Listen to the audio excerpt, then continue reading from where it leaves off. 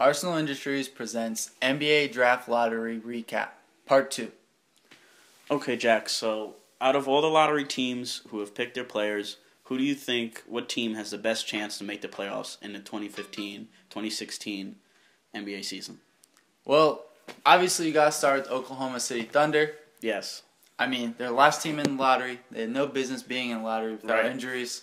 So, adding Cameron Payne, yes, that's helpful, but the real addition there is Kevin Durant. Yeah, if he can stay healthy, obviously, I mean, former MVP, you don't have to talk about Kevin Durant. You know what Kevin Durant is, what he can do for a team.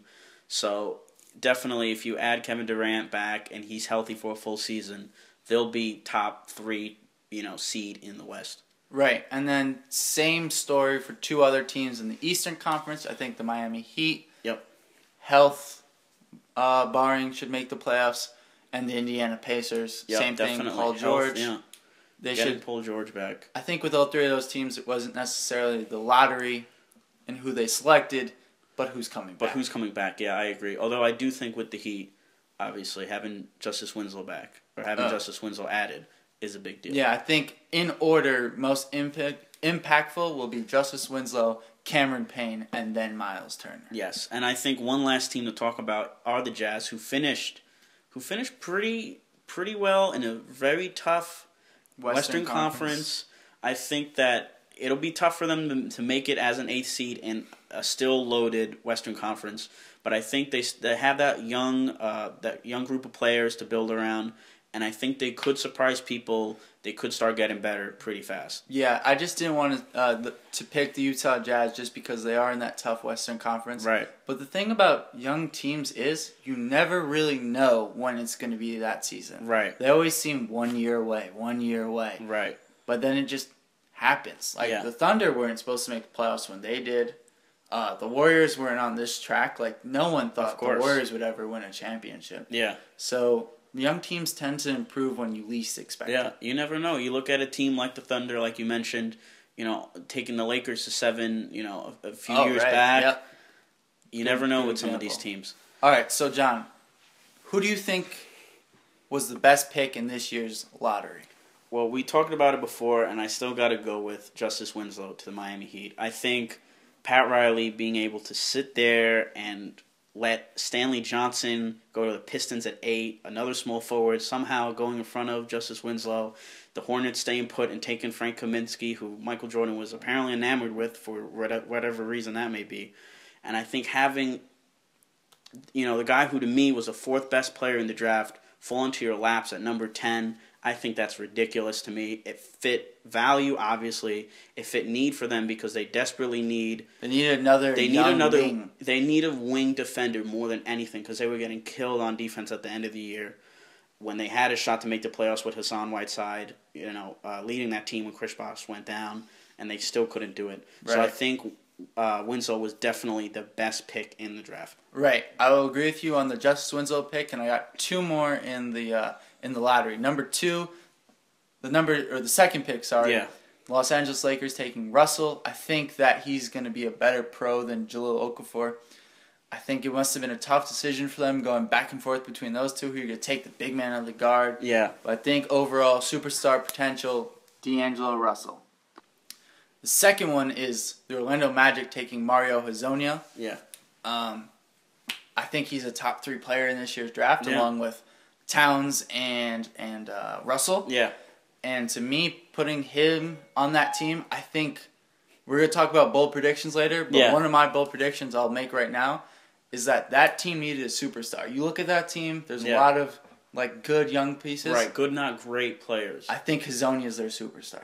All right. So, now that we talked about some of the best picks here, who do you think had a bad pick in this year's lottery? I think that probably the worst pick in the lottery was probably the Nuggets taking Emmanuel Mudiay. I like Ty Lawson. Ty Lawson was upset, and when your player's upset and he really wants to be traded, and someone like Ty Lawson was making it clear that he wanted to be traded, you kind of have to move them at that point because otherwise they're going to just make your life miserable as a GM in the front office. So I think you had to go with Mudiay, but I don't mind the Moutier pick. I know they're going to groom him. They're going to try and make him their point guard of the future. But I like Cameron Payne more than Moutier. So honestly, I think Cameron Payne probably would have been a better pick. I think Moutier has all the physical traits that you want, but as you mentioned, point guards who can't shoot, it's really tough to build around them. Right. And for me, there was two teams back-to-back, actually, at the 8th and 9th pick, who I just disagreed with what they were doing. Yeah. And, I mean, it's the draft, so you never know. They could be right. I don't see how the Pistons take Stanley Johnson over Justice Winslow. Definitely. I think that's a preference because I think they're similar type players. Yeah. But I think Winslow has more playmaking potential, and I think he's got a higher upside than Johnson. Yeah. So I think maybe they were thinking safer pick. Right. And then the Hornets, I just think that was a terrible pick. Right. And I absolutely agree with you. I like Frank Kaminsky as a player. I think he doesn't fit in well with that team. No. They have Cody Zeller. They traded for Spencer Hawes. They have Al Jefferson. Right. That's got to be one of the worst. They picked Noah Vonleh last year. They traded him, but they picked another big man who's a scorer, not so much a defender. Right. But between those four guys, that has to be one of the worst defensive front courts in the entire league. Okay, so moving on to who was drafted by the wrong team. Jack, who do you think was the player who has a lot of potential but was drafted by the wrong team in the wrong situation? Right. So one of my favorite players in this year's draft, Devin Booker, the shooting guard from Kentucky. I think he's got a potential somewhere between J.J. Redick and Klay Thompson. Yeah.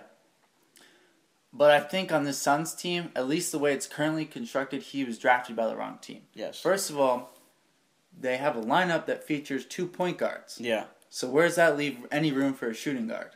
I mean, he can't really play small forward. He's undersized. They still have Gerald Green. Gerald Green, I believe, is free agent, but they should be bringing back Brandon Knight, and they have Bledsoe. So that takes up both their starting guard positions. Right. And those guys are going to play 34 minutes a night. Yeah. So that only leaves 28 minutes off the bench, and there's numerous guys there. You got Goodwin, you got Bullock. Yeah.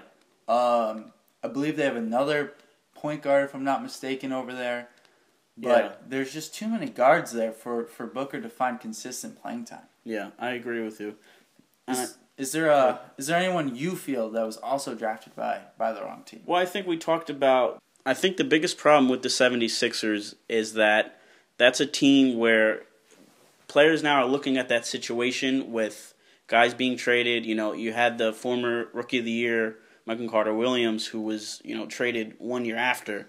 And players are looking at that, and they're scared to go to a situation like that where they don't know if they're going to be traded right away. They don't know if they're just a trade piece.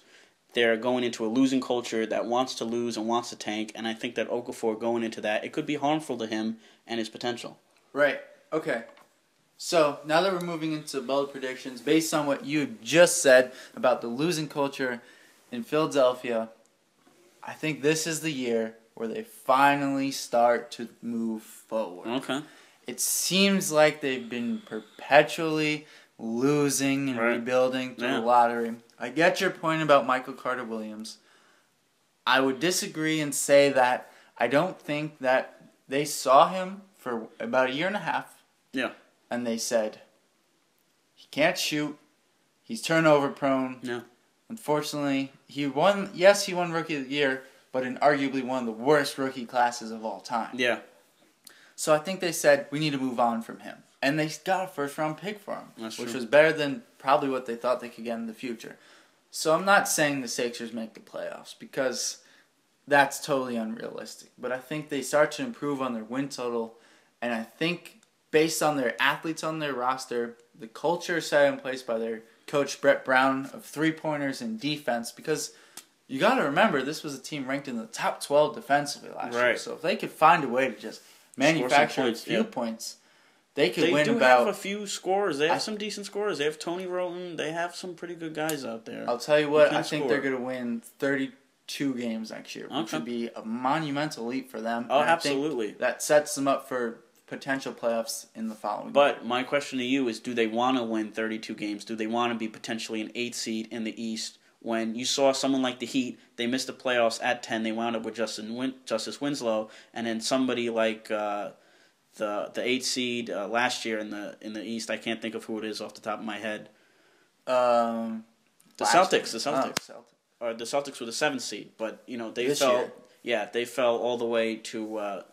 They fell all the way to 16, and end up with Terry Rozier. Right. So, well, I would say 32 wins is not going to get you the 8th seed. I know how terrible the East is, but that's just not going to get you the 8th seed. I just think it's growth for the Sixers, and I think for a team that's been losing so much, that modest growth is actually going to be a big deal for them. Yeah, I agree with you there. All right, so if you enjoyed this video, please let us know. Please, if you have any suggestions for our channel, leave it in the comments below, and we look forward to hearing them.